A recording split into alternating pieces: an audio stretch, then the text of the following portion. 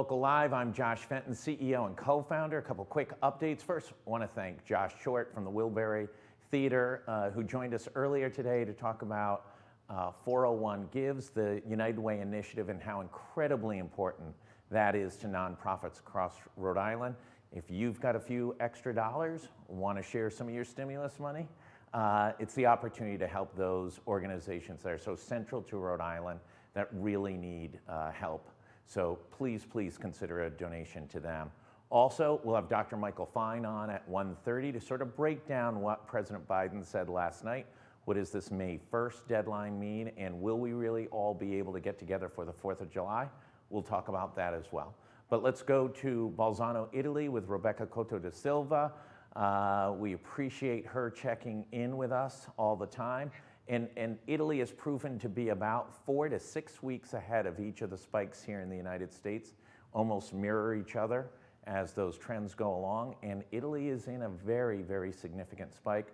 Rebecca, thank you so much for joining us. Thanks for having me.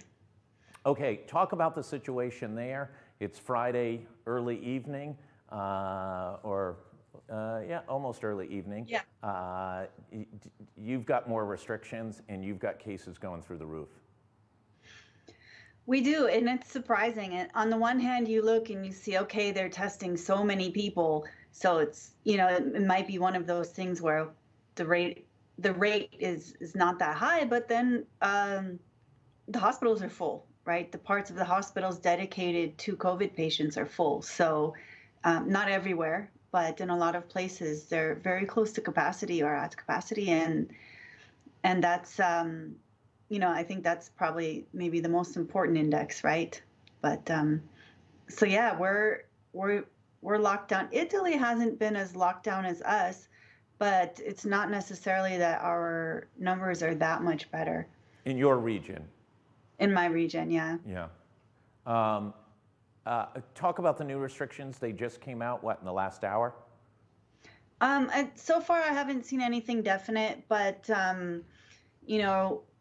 according to the EU, this has been a deep red zone, and most of Italy has been pretty red, I think. And I believe the EU put a couple more Italian regions in red zones. Italy is looking at the whole country being a red zone, and I'm getting this from other media, just to be clear, because I don't have any necessarily primary information on any of this. So I'm getting this from the Italian and German language stuff and bringing it to you in terms of the zones and everything. But yeah, so it looks like there'll be more restrictions. They're looking at restricting weekend activity, especially with Easter coming up and nice weather. I think they want to make it clear that it's still dangerous to be out on the weekend.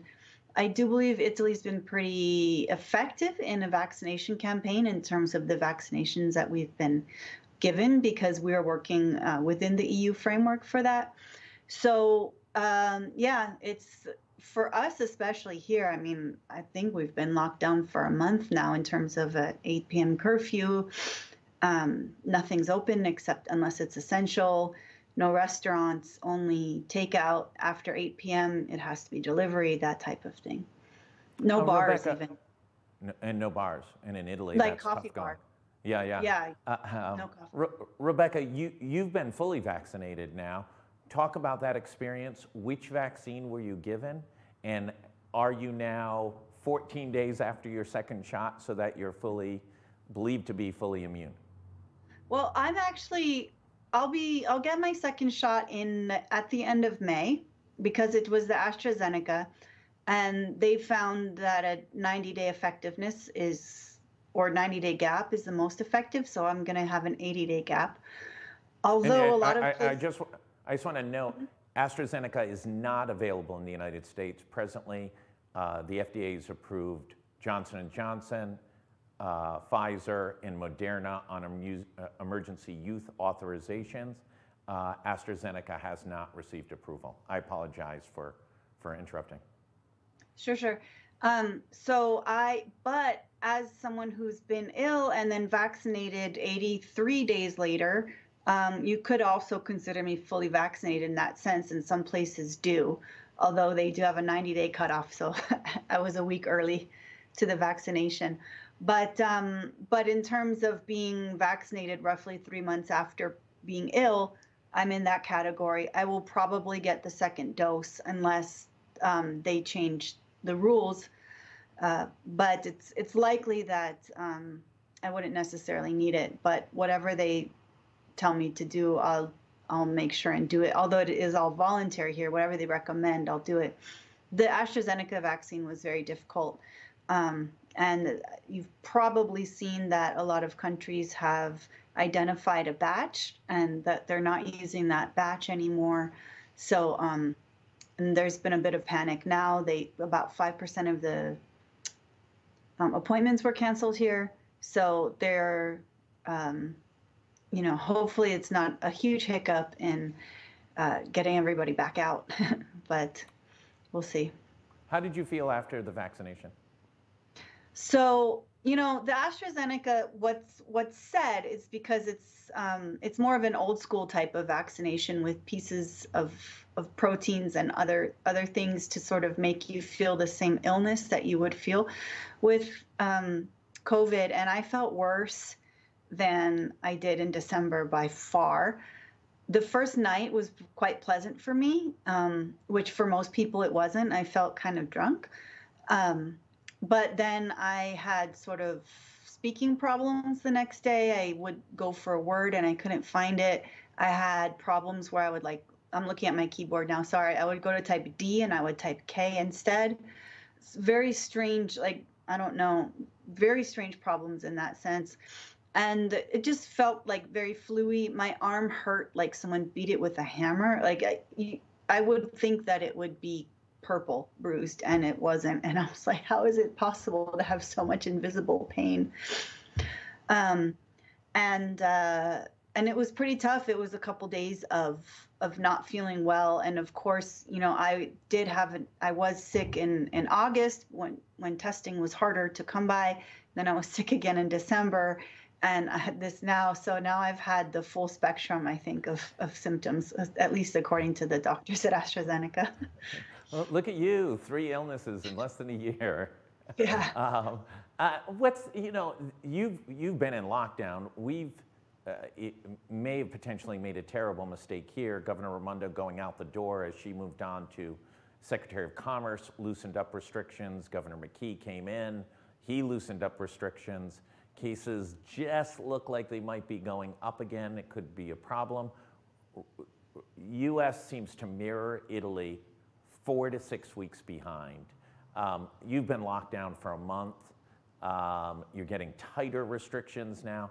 What's the general tenor of the Italian people at just all these limitations? Now you're going on your second full year of limitations, off and on over this period of time. You started it last February 20. You went all the way through to April. Now we're in mid-March. You're a month in. Does it just seem like it's endless? It does. Oh, we may have a visitor here.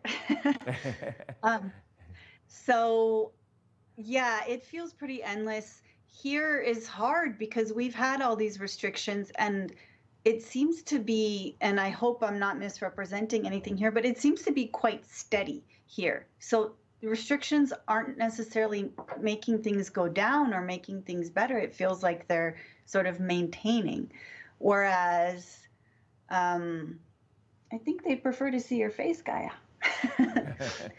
So whereas, where in other parts of Italy, you're seeing growth where there weren't the restrictions. So it's tough. And then again, in other parts of Italy, it's going to be uncomfortably hot inside soon.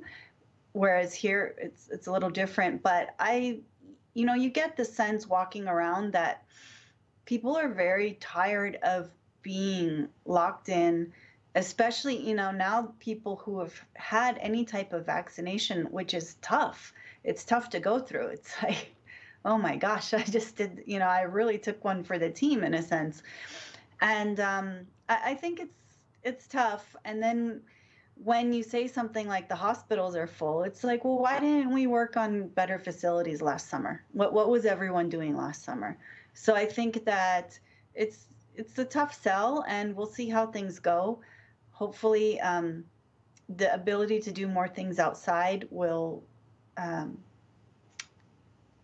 or the ability to be outside more, hopefully we'd be allowed to do that because of the weather. It's more open.